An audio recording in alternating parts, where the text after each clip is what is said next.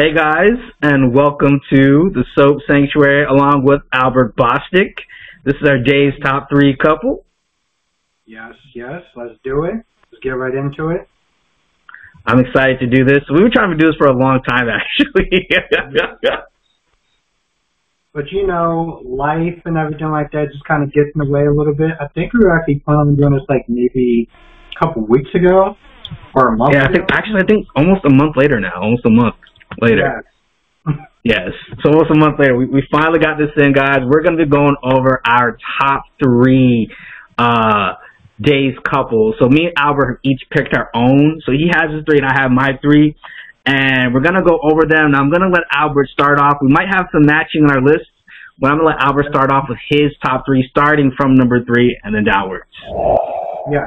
So my third favorite couple is going to be Ben and Ciara. Okay. And that's sort of the same thing, you know, because we talked about this before. So yeah, we did. Yeah, they're my number 3 too. Yeah. Yeah. So you want to go first as far as why you picked them third, or you want me to go first? I'll go first. I'll go up first. Why not? All right. I would say I chose them because they bring something different to days. They're really, because I feel like most super couples back in the day had this. It wasn't love just like they found love. There was some like dynamic against them, and with Ben, it's because he's an ex-serial killer. So I think that's part of this dynamic. But honestly, it's weird that I find myself rooting for this couple despite all of that in the background with Ben's history. So I don't know. I feel drawn to them. Honestly, it's just really hard to say. I find myself rooting for Ben and Ciara despite his history. What about for you?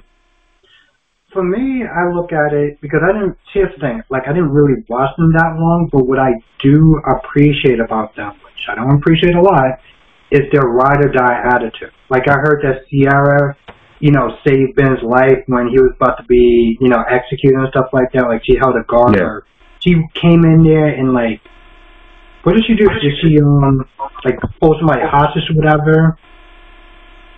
Or somehow she was able to sit there and save him. I don't exactly remember the details of what. Didn't he hold her hostage? No. Well, yeah, later on, but it was he was going to get executed, and she had to do something to like kind of get him out of it or whatever. And I just love that ride or die attitude.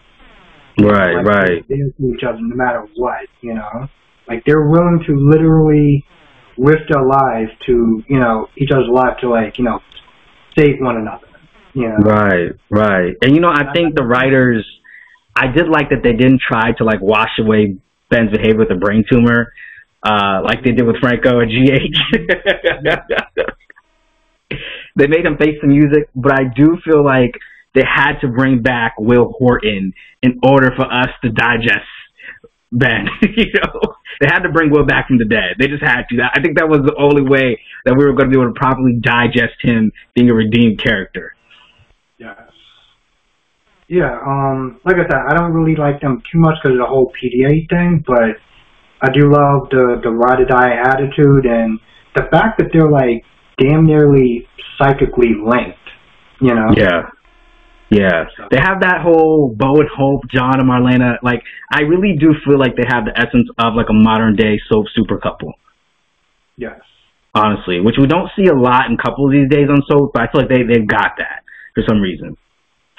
Yeah, I agree. Yeah, the writing is definitely on the wall for them. Now, let's move into now to our number 2. What was yours? Before I say mine, I want to know what was yours. Yeah, mine was Xander and Gwen. Was my number 2. Why them? Because they accept each other's flaws. Right. You know that they've been through a lot. And, regardless of the situation or whatever, like, they can sit there and appreciate each other. Especially, like, I like Gwen with Xander better than Sarah. Because Sarah was always meant to trying to change him. Yeah. And Gwen just kind of accepts him for who he is. Right. It's like they get to be exactly who they are with one another. It's almost like with Gabby and Jake, where they're both kind of diabolical, manipulative, and they both like accept. But see, this is my only issue with Xander and Gwen though, is that I feel like Gwen is still doing stupid stuff to hold on to him, whereas like Gabby's doing stupid stuff with Jake. That is true. That is true. You know, it's like Gabby and Jacob are accepted that we're both manipulative, both diabolical, but we don't need to do stupid stuff to keep each other. I mean, with the Joe Devil storyline, though, we're going to have to see how that pans out, but for the most part, they do, like, manipulative and diabolical stuff with each other. Yeah. You know? That's the one thing I have to say, because with Gwen, I want to like her so badly. I really want to. I wanted to. But she makes it so hard for me. To like her. She just makes it so hard. It's like every time I think she's going to get smarter, she doesn't. Well, yeah, I mean, she's had that flaw for quite a while, so... Right. I don't think that's getting any better. I mean, you had to do the whole doctor thing, and the doctor was meant there blackmailing her, and it was like, you could just told the truth and just dealt with it, but yet you decide to get blackmailed because reasons. Right. And then now with the whole working with Kristen DeMare, I'm like, how far do you think this is going to go? Like, you're always going to be under Kristen's thumb at this point. Yeah, I mean, especially the whole jail thing, because, once they find out that you're behind it, well, not only can you kiss him goodbye, you can probably kiss your freedom goodbye again, but whatever. And then her relationship with Jack. And see, this is my thing with Gabby, is like, she's a villain, but I feel like she's a smart villain. Like, I feel like ever since the whole Nick Fallon thing, she's learned her lesson. She's learned her lesson on how to be a smart villain, because were you watching Days at that time when Nick fell down the river? No. It was Sammy, Kate, and Gabby, and they all basically let Nick slide down the river. And that's why Gabby and Julie always had this feud with one another, because she felt like, she killed Julie's grandson or whatever. Nick was a total a-hole back then, though. But he fell down the river, and because I think Nick was blackmailing Will, because he wanted to be Ariana's father, and they really transformed his character, because Nick was really this nerdy guy. And then when, I don't know what happened, they transformed him to this really homophobic character and just controlling with Gabby. And then, because I know at one point he was in jail, right? Yeah, he was in jail. I think it was for the murder of Trent Scott or something, which was Melanie's father before they retconned it and made Daniel Jonas her father, but that's a long story for another day. And then he got out of jail, and then he got his life back together, and that's when him and Gabby fell in love, or something like that. And yeah, but see, ever since then, I feel like Gabby learned her lesson. She became a smarter villain. She became smarter, where it's like, okay, she knew she always had to get a man that was on her side. And this is why I do believe that her and Jake will have a DeMare child at some point. I'm seeing it happening.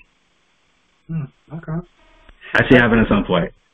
Well, that's the thing. Like, when I came in, that's when Gabby was like, thinking that Jake was Stefano. Oh, wow. I came in around that. Yeah, I came in around that time. So all that other stuff, like, I was not around for that. Wow. Okay. I get it now. I get the point of reference now. Where you were starting with Dave, I get the point of reference now for that. I got the point of reference now for that. Are you ready for my number 2? Yeah. Okay, so my number 2 is, and this is one character I know you just do not like, but you got to tell me why you don't like her. I want to know the breakdown why you don't like this character. My number 2 is Allie and Tripp. They are my number 2. It's like her face. Tell me why you don't like Allie. Like, what is up with Allie's character you just don't like about her? She's very ditzy. I think that's when it really comes down to. She's just very ditzy and ditzy. Right. There's more to it. And she's also very childish a little bit too. But she's just more of the ditziness that just bothers me. Right. Always like poor Allie. This it just. I can't, like kind of naive. I really can't. Yeah. Well, it's not so much naive. It's just like when people were sitting there trying to help her, like when Marlene was sitting there trying to help her, like she snapped at her a couple of times, and it was like trying to talk to her was like trying to walk on eggshells. Right. To sit there and have a serious conversation with her without her being super sensitive about that. Right. I mean, looking at it with Allie, it's weird because I do like her and Trip together. All at the same time, I feel like if I was Trip, I don't know that I would be with Allie. Just because, and I understand she thought it was Trip, but the thing about it is, I kind of knew when she accused Trip that the person was going to be related to Trip. I could just feel it. But I thought it was going to be somebody who looked exactly like Trip. And him and Charlie, but then again, I get it because he was the last, he was the last person that she remembered seeing at that time. So, okay, I can get that part. But it's just like, you know, she really almost ruined his life in Salem. And that's the part that pissed me off. That's the part that just is, like, I get it. But at the same time, it's like she wasn't even too sure. She wasn't even 100% sure. Right. When she was talking to Steve or whatever, and Steve was like, he was asking a question. She seemed like she was confused, like she wasn't 100% sure. And I'm like, when you're dealing with somebody's life like that, you better be sure. It gave me flashbacks to Christina and Kiefer on GH, and when Ethan got accused. I know this is so off topic, that story, but that that pissed me off for days, that storyline. Like, it made me so angry, and Sonny was just so impulsive, ready to shoot him. And then Christina just kept, like, I feel like Christina could have blamed on any random person at her school, you know? And again, this is a soap, this is part of the storyline, but it just so bothered me. Like, but you know why she did that though, right? With Ethan as opposed to anyone else. Because she knew that, you know, Luke or whatever, like, he wouldn't kill him. Because right. That's why she did it. And granted, I'm not making excuses for it because it pissed me off as well. But I understood why she went there. It just, I totally get it. Yeah, that storyline, I mean, Sonny was getting ready to blow his brains out. Just like when Sonny thought AJ killed Connie, he was getting ready to shoot him too. It was more for Michael stepping in, you know. But then I think later on the line he did kill AJ. But anyway, I'm gonna leave it on Days here for a second. And Allie and Trip, I mean, I like them. I do like them together. And I guess honestly now thinking about it, I think I want to change that on my list. I want to change that to Allie and Chanel instead. Just because we all know that Trip is going to be the odd man out pretty soon.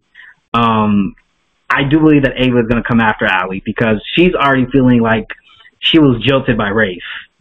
And now knowing that her son, the son she had with her precious Patch, you know what I'm saying, was jilted by Allie. Yeah. Yeah, and on top of that, she's going behind his back. And it's not one of those things where it's like, all right, she was drunk or whatever. Yeah. No, she was fully sober when she decided to get in bed with her and do yada, yada, yada. And, yeah, I'm just not a fan of her. But like when Ava said, I swear of my son, and they showed Charlie's grave, I was like, well, damn. I swear of my son, I do nothing to the rape. I was like, well, damn. We're on number 2, right? Yeah, we're still on number 2. Okay, so, do you have something else you want to add? No. Okay, so, what is your number 1? I have it here, but just to tell everybody who's watching, obviously. My number 1 is going to be Doug and Joy. Okay, tell me why. No, because they stood the test of time. Throughout everything that they had in their lives, ups and downs and probably breakups and whatever, they were still together. Right. Throughout everything that happened, they were still together. And it like I always sit there and I always admire any couples in real life that are still together for X amount of years. Right. Because of life and everything like that gets in the way, and yet they still find a way to be true to themselves and to learn and to grow together. Right. Crazy thing is they're actually a real life couple too. Well, they are. Yeah, they're a real life couple. So they literally, as long as they've been in the shows, as long as they're actually married in real life. Oh, wow. Yeah, so, yeah, I can see why you picked them, because I definitely think that chemistry on screen, it translates, knowing that they're a real life couple too. And I'm surprised that they're in Hollywood, they managed to go just that long and be on screen like that. to make that work. Only thing is, I don't like how sanctimonious Julie can be at times, but I could see why you picked them. I could see why. And trust me, and like I said, there's a lot of times where Julie would just annoy the living hell out of me, but then there's also times when she'll sit there and give like wisdom and stuff like that. So she's a very complicated character for me. Right. I think the one thing for me is I remember the time when Nick was blackmailing Will, then after Nick died, it's almost like she forgot Will was her family too. The Will was a Horton, that bothered me at that time. But honestly, I think that the writers realized, like, Julie's clearly the new matriarch of the Hortons, because now Alice is no longer there anymore, and Alice was the matriarch prior. So it makes sense they put her in that role. And I honestly liked how, and this is one thing I have to just say for the testament to writers on Days, how they can write for the older characters without it being cheesy or anything. Like, for example, the possession storyline, we literally thought we were getting an Alzheimer's storyline with Doug. Yes. And it was like, no. But you know what? They did the Alzheimer's thing more with GH, so I felt like maybe they just was like, no, we're going to just do a different route. Right. Which would make sense because, I mean, like, YNR had already done it. Like, literally, YNR and GH did the Alzheimer's storyline at the same exact time, which I find to be interesting. Yeah, Jack's mom was having Alzheimer's, and Mike had Alzheimer's on GH, and then both their characters also happened to die at the same time. So it's interesting. Yeah, I tend to notice that sometimes on soaps will have certain storylines that will be occurring on different shows at the same times. Makes you wonder, like, who compared notes with the writers and stuff. But I mean, with that storyline, I thought that was genius, that the way they included Doug and Julie in that, you know what I'm saying? Because I understand, obviously, the older actors, there's probably not as much scenes and stuff they might not be able to do as time goes on with age, but I like that they were able to be incorporated in that storyline, honestly. I also like how they balance each other out. There's something else about Doug and Julie. It's like, Julie is, like, very, like, impulsive. Like, she's very, like, Doug is, like, the center, you know, he's the person that will sit there and kind of rein her in or calm her down or whatever.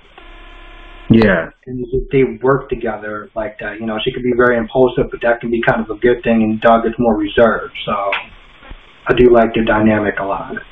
Yeah, and it balances each other out. So it's like, and I like that maternal figure she gets to be, that grandmother figure she gets to be for CR when she's technically CR's aunt. Because Julie is biologically Hope's sister. And I think Doug was her stepfather at one point in time. Oh, okay. And that was a storyline back then at that time. Yeah, it was something like that, because I know she's Hope's sister. I know that much. She's definitely Hope's sister. And Doug is Hope's father, biologically. Doug is Hope. Wow. Yeah.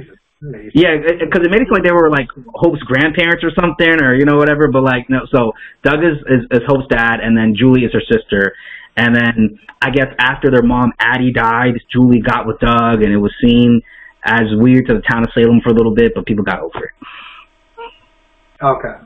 Yeah, so that's not like the whole crazy kissing cousin thing on that other show, right? Yeah. So that's why a lot of times, I mean, people just, CR just calls her Grandma Julie, which kind of makes sense. I mean, she's just kind of in the grandma role, so let's just like put her in that. But she's technically CR's aunt.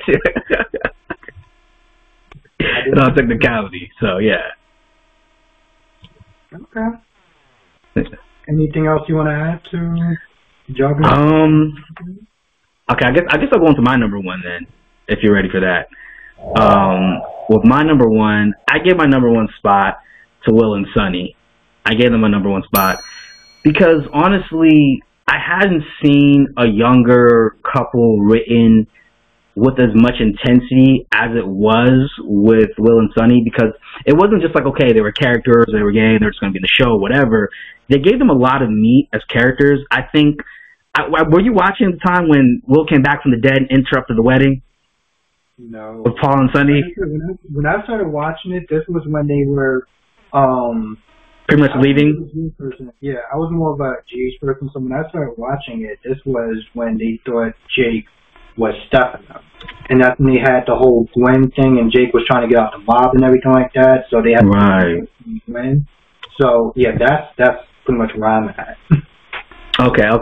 So I guess the gist of the backstory with those two then is that obviously Will and Sonny came out to each other, blah blah blah, and then obviously they got married, and then Will was killed by Ben. He was strangled by Ben. He found out Ben was the necktie killer. Ben strangled him, and then Sonny went on to be with Paul. And they found out that Will was still alive, that he was living with Susan Banks, EJ's mother, and he thought his name was EJ at the time, and he was living somewhere in Tennessee. Yeah, that was a good storyline back in the day. That was a good storyline. And because Dr. Rolf had brought Will back from the dead, he injected him quickly after he got strangled, so.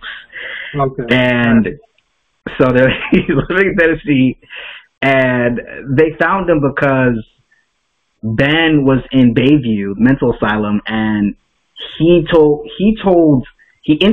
got out of Bayview, like I guess he was given clearance by Marlena Evans. So he went to Sonny and Paul's wedding, and then Abby and Chad were also getting married as well, so it was a double wedding. And he interrupted. He's like, "Will, your husband, he's alive! He's alive!" And it was like this big thing. It was this big thing. And so what happened is that then they found out that Will was living in Tennessee, but Will didn't remember who he was, so he didn't want Sonny back at all. So instead, he ended up getting with Paul instead. Because Sonny pretty much iced Paul out once he knew Will was still alive. And then Will was like, I'd rather just be with Paul, because Paul's the only person who's going to let me be who I am, which is EJ. That was his name at the time, EJ. But I feel like, kind of like how you said about Doug and Julie, I feel like Will and Sonny's love, it stood the test of time on days. And I'd never seen like a younger couple written like the way they were. Like, we literally saw them grow all the way up, from their teen years when they were in Salem High with Doug and Abby, and when Chad's pregnant girlfriend was killed back in the day. Yeah. I've got you up a lot of backstory on days. And Chad's mom was killed off, and that's when he found out he was a DiMera. But so we saw them go through all these different stages of their lives, and then to even see, Will come back from the dead, which is, like I said, I'm glad they did that, because that was the only way I was going to be okay with dead back on the screen, because that was the most brutal death I had ever seen on soaps. It was fictional, but it felt so dark. It was the darkest scene I had ever seen in daytime.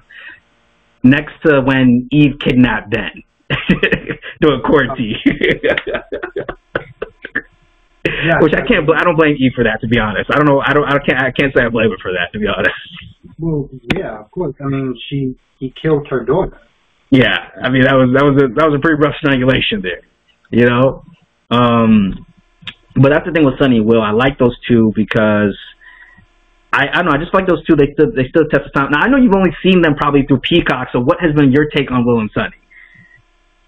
I mean, that's the problem. Like, I didn't really get to see that much of them. So, like, I would sit there and see them at a time or whatever, but it was like, it didn't really give me much. Right. It seemed like it was coming in towards the end, because by the time I started watching them more, the actors were already gone. Right. And I think too, like, Peacock gave it, like, this comical. It was very, like, we didn't get to, because I don't think you got to see, like, the seriousness of them as a couple. Back then, they kind of became, like, you said it in your reviews, they kind of started to become, like, Lucy and Anna.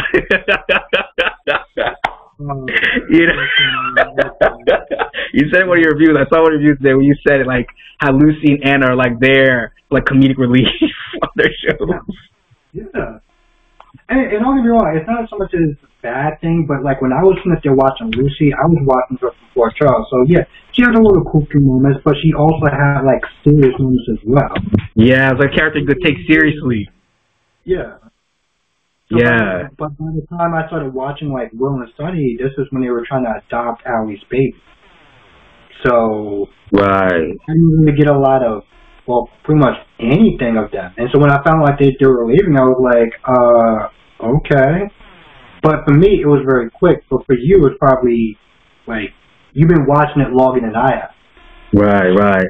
I think that's one of the reasons why I was able to still take them seriously, because, see, Lucy like, and I know it's a quick aside because it's on another show here, but like, say Lucy from GH, I had never seen her on Port Charles. I had only seen her crazy antics on GH because I only started watching 2006 upwards. So she came, I saw her really come in during the Nurses Ball and just all the kookiness.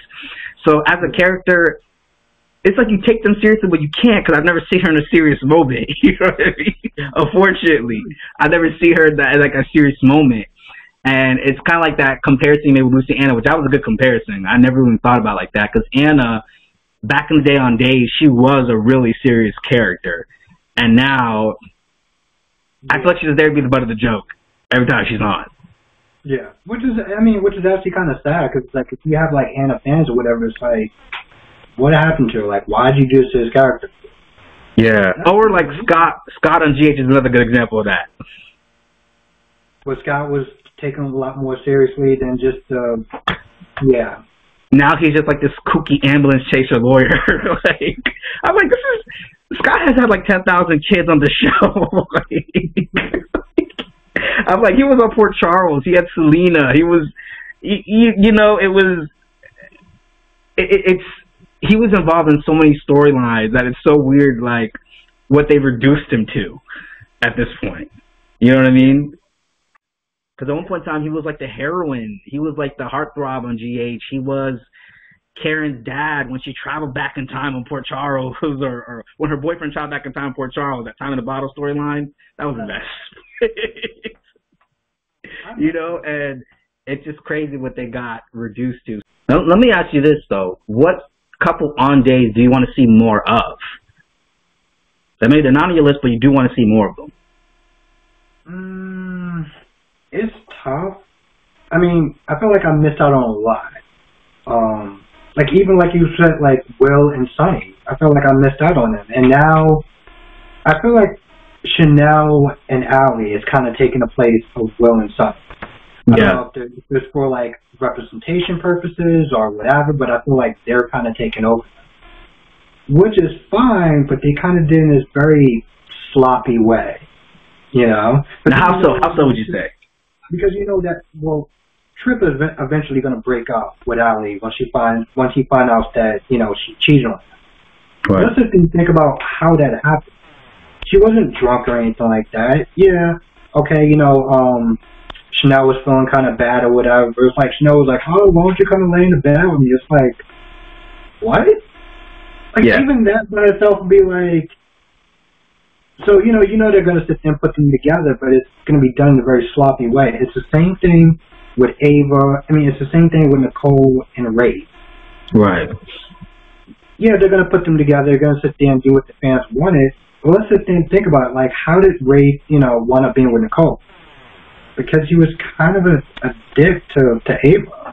Yeah. Ava wanted to leave, and Ray begged her to stay. And then you kept sitting there going behind her back, being with Nicole. Even when Ava was like, "Yo, listen, if you want to be with her, you can be with her." No, I want to be with you. Now it's like, "Oh yeah, I'm so sorry that like it didn't work out or whatever." But he was more concerned with getting out of jail rather than, getting a sincere apology to her. Yeah. Even with like couples like Tony and Anna. Which I'm almost surprised Tony has never had a child on this show for like the 80,000 years he's been on here. Like he's never had a child. I don't know why the writers never gave him one. Him and Anna don't have one. It's like nothing. So I would hope in these next few years they could have someone like resurface and say they're Tony's long lost son. Even though we have already 18,000 Damaras. So yeah, that's what I would say on that. That's what I would say on that. Okay. Yeah. That's what I was saying that. So I think we've gotten all our top three couples out the way. I think we got them all the way then. All the way a long time ago then, definitely. I mean, I think like honestly, I will say this. I think Days has become very well, okay, let me ask you this. Which one do you think is a well written show between Days and GH? Which one has better writing in your opinion? Honestly tell you the truth, I've been liking Days a lot more, which is odd because GH is, that's my show. But there's been a lot of times I'm like, Days has actually been on point. Right. And then when I sit and watch GH, I'm like, bro, come on, like Gee, you're my guy, but Days, you're killing it. What are we doing wrong? Like, can we get some new writers? Can we fix some stuff? We gotta do something.